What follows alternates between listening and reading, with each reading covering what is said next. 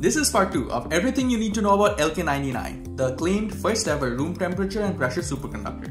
Watch part 1 if you haven't yet, where I tell you about superconductors and why this could be a groundbreaking discovery.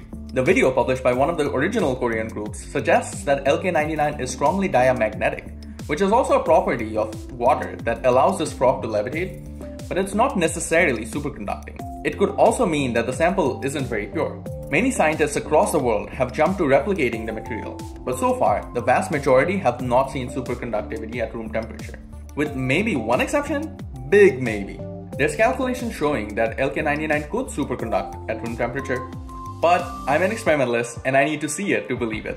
Something that amazes me about all this is how the scientific community is jumping to replicate LK-99 and verify its properties. Replication is a crucial but very underappreciated component of science, and big claims require big proof. It's an exciting time to be a physicist.